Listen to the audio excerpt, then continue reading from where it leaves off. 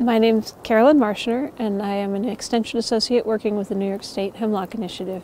Hemlocks are really important because they're what we call a foundation species. They create the environment that many other species need to survive and thrive. Hemlocks are very shade tolerant, they're an evergreen, and they are the third most common tree in New York State.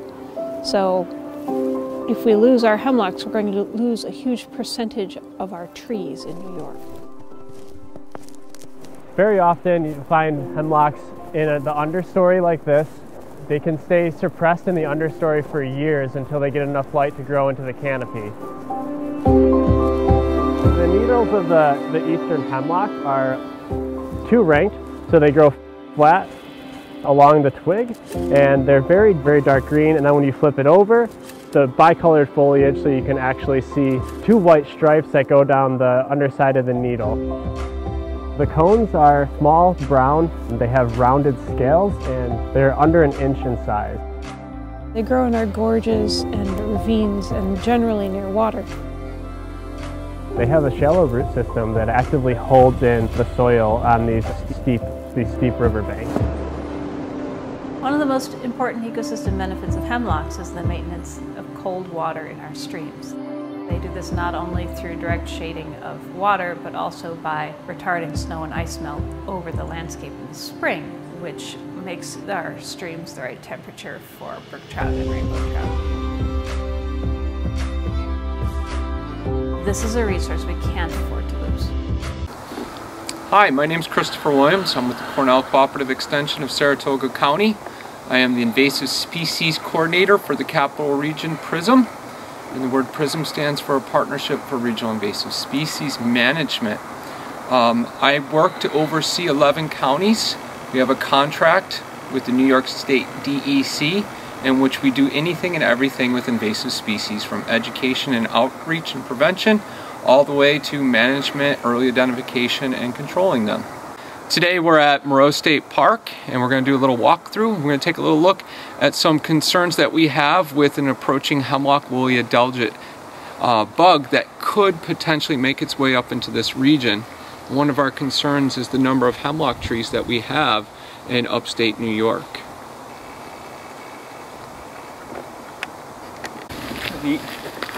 One of the plants in particular that is invasive is this ornamental called wisteria, and this is a rather unique infestation that is in the park. As you can see that this vine has grown around these trees, and it is actually girdling the tree.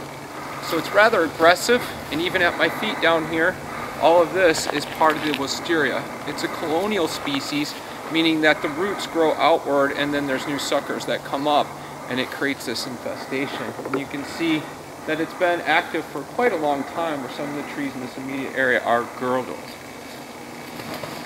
Invasive species are non-native plants or animals, funguses, bacteria, or pathogens that are not from the region that we're currently in, and they have competitive advantages, and they cause harm to the environment. They reduce the biodiversity of our ecosystems and sometimes can affect human health.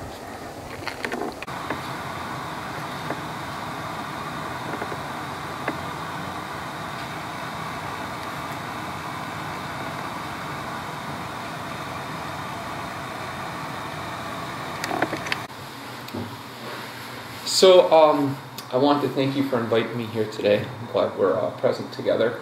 I want to take this opportunity from the warming hut to talk about hemlocks today and how they're a beautiful foundational tree that supports our ecosystems in the north part of our state.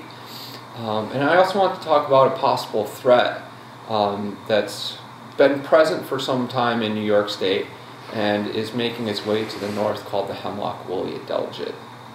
And I have on the screen today this little aphid-like insect that is very difficult to see, but it has this really unique characteristic that it produces a waxy wool on the outside of its exoskeleton. It uses that for warmth, and it also uses it for when it has its eggs, it deposits its eggs. And you can see from the screenshot here that we have a hemlock branch, and all along at the base of the needles attached to the twig, at the very base of the needles you see these little white, waxy wool substances. And what you're looking at is the secretion that this insect produces while it's feeding on the tree. And it's one of the easy ways to identify if there's hemlock woolly adelgid infesting a tree or not.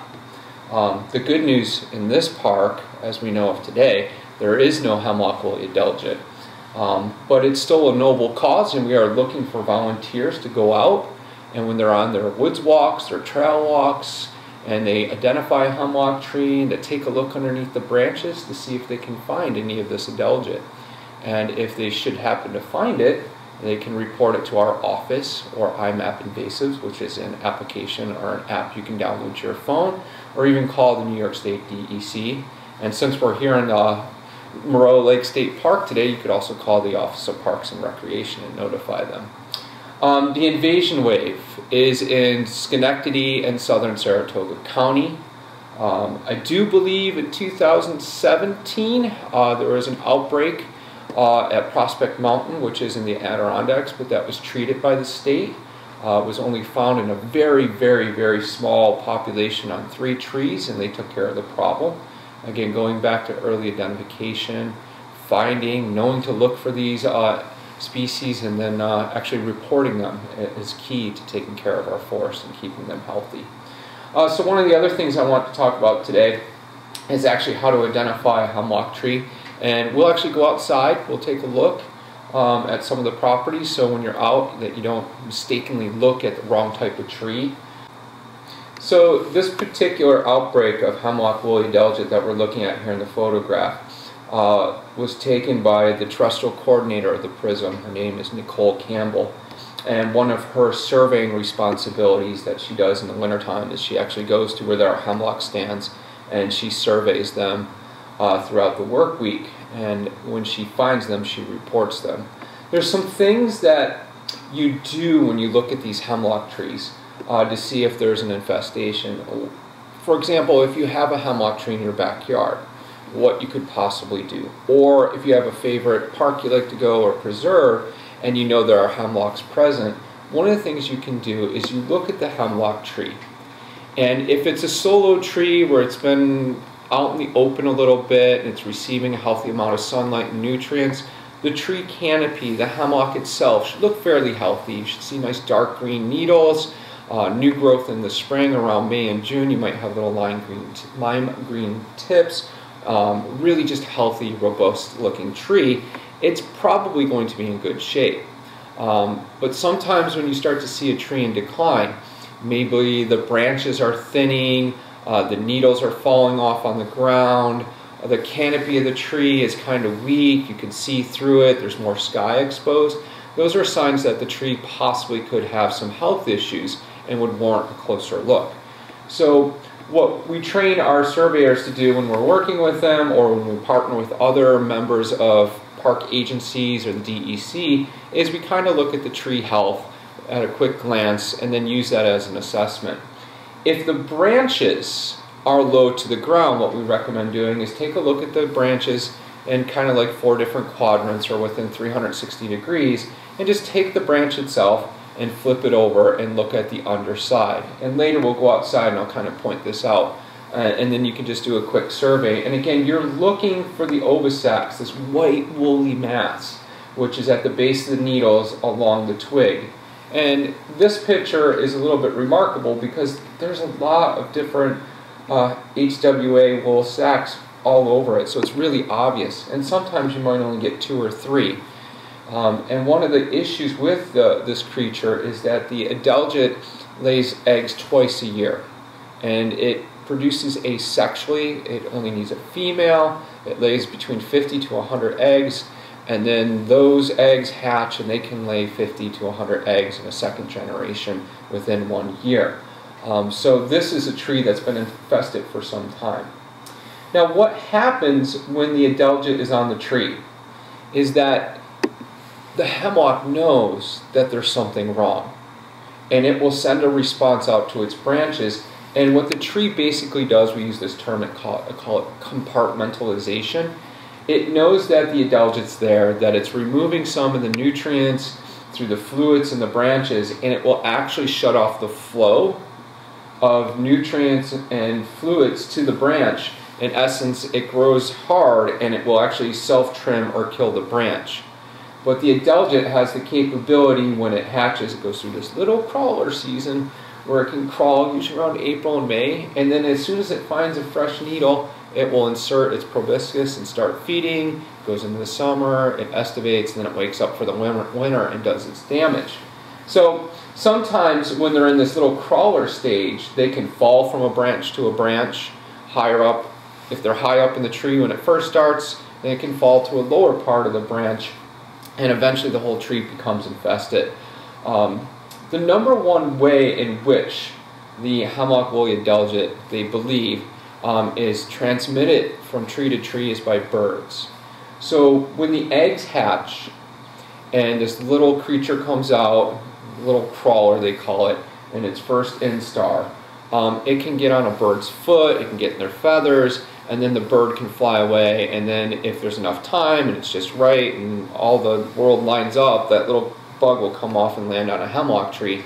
It can then insert its stylus, and then it grows, and because they asexually reproduce, you now have a new infestation.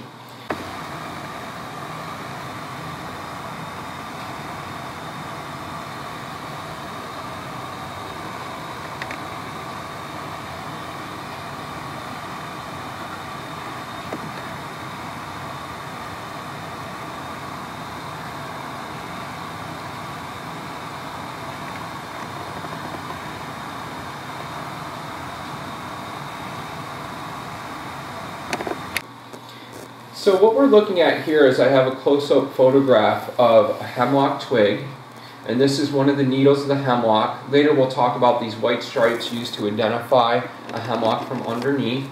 But very closely you can see that there is an adelgid here.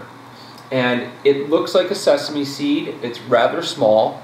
Again, this is magnified, so normally this would be extremely hard to see. I find that, younger kids, younger adults can find these with their eyes.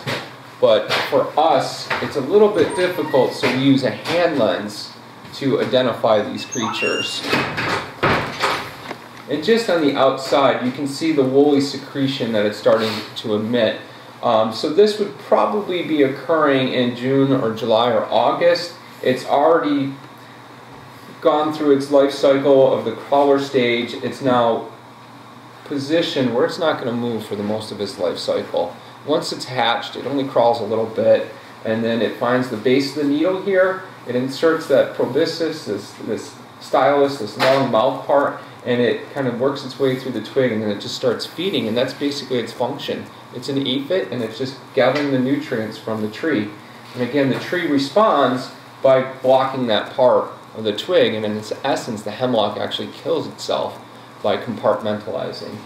That one adelgid right there, it asexually reproduces. It can have, again, up to 50 to 100 eggs, and then they will hatch in the spring, and they'll crawl and go to a new part of the branch. Again, something like this, if you're surveying in the summertime, you're looking for that, and it doesn't have the woolly mass, you would need like a little magnifying glass. Most people would recommend to just take a look in the wintertime because it's really easy to spot with the woolly mass. So what you're looking at here is a trail map of Moreau State Park, and it kind of gives you a nice overview. Here you have the main part of the park. This is up on Grant Mountain, higher elevation. You have Moreau Lake State Park here and the campgrounds. So these are areas, what we call vectors, where humans come in. You have your little roads, your campsites, and when you bring your firewood in, if it's transported more than 50 miles, you might be bringing an invasive pest in. And the same with the hiking, and you bring your pets in. We typically see in these highly used areas, we call them vectors or highly probable areas, where we tend to have more invasions introduced. Sometimes they're not as high threat, but this is likely where you're going to see the invasive species, and that's where the humans are. Moreau is unique because it actually has a low amount of invasive plants, and that's one of our missions, is to try and protect this park. Since they're not here, our efforts for surveying, getting Office of Parks, Recreation, and Historic Preservation to go in and bring their staff in to remove invasive plants, identify them, getting citizen scientists involved in this community where we have this wonderful preserve or park, and preserve its ecological significance, to preserve what it is today for the future as a nice starting point. You have the Hudson River that runs through here, the blue line of the Adirondack Park, and then to the north you have the foothills of the Adirondack. So we're basically at the foothills of the Adirondack Mountains here in northern Saratoga. We're going to go over here and take a look at a hemlock tree. There's one on the road over here, there's some over by the lake mixed in with some white pines. And I want to spend a moment and just kind of go over why hemlock trees are important as a foundational tree and how to identify them. So if you're looking for the adelgid, you hit the right tree and you're on the mark. So let's go over here by the road and take a look.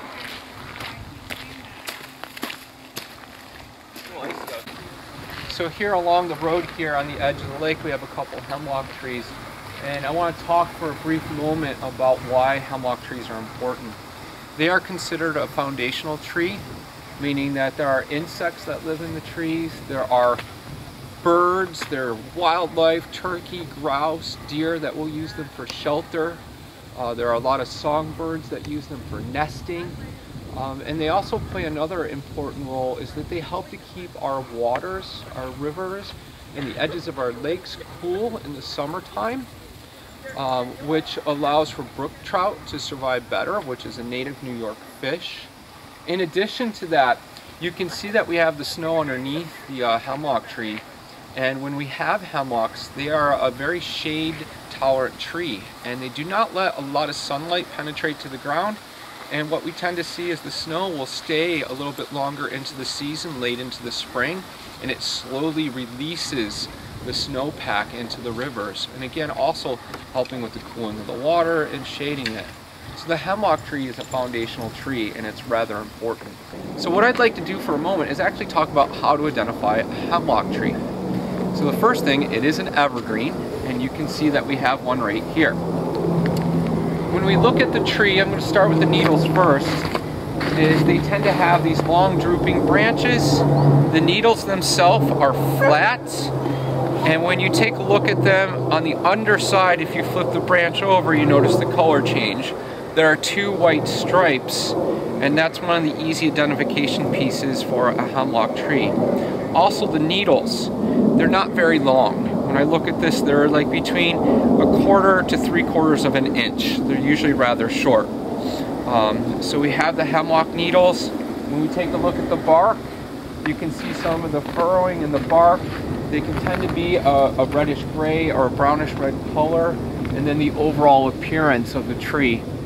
I don't have any hemlock cones to grab here, but typically the cones will grow on the underside of the tree. They grow down, and they're about 1 inch in length, the female cones.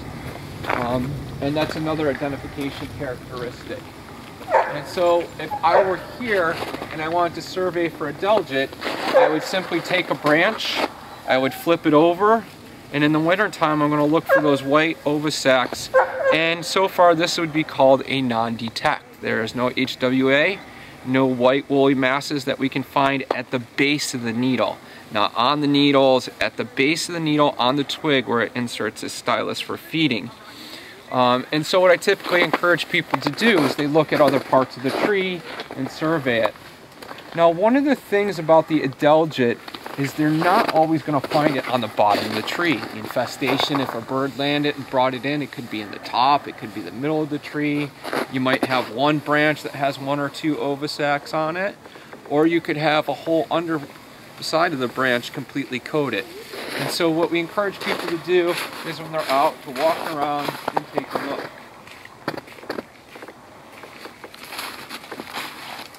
If I were to come upon a tree and I were to look at it and I know that's a hemlock and it has like a gray appearance and the needles seem to be dropping off and the canopy is rather thin, that's telling me again that that's probably a sick tree and I might want to take a closer look.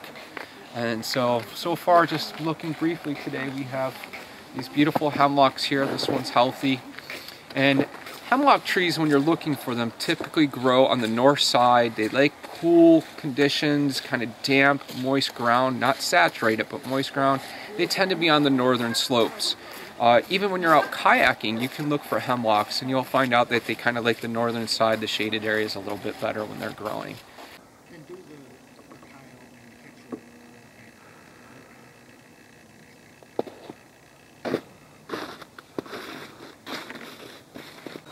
So what you're looking at here are not related to hemlock woolly adelgid, but just some other tools for the trade for invasive species.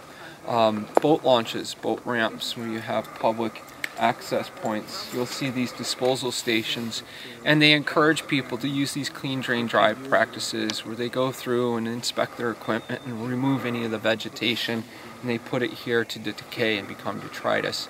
The idea is they don't have any hitchhikers on their kayaks, their motorboats, even their SUPs, their stand-up paddle boards, and then they take it to an uninfested water.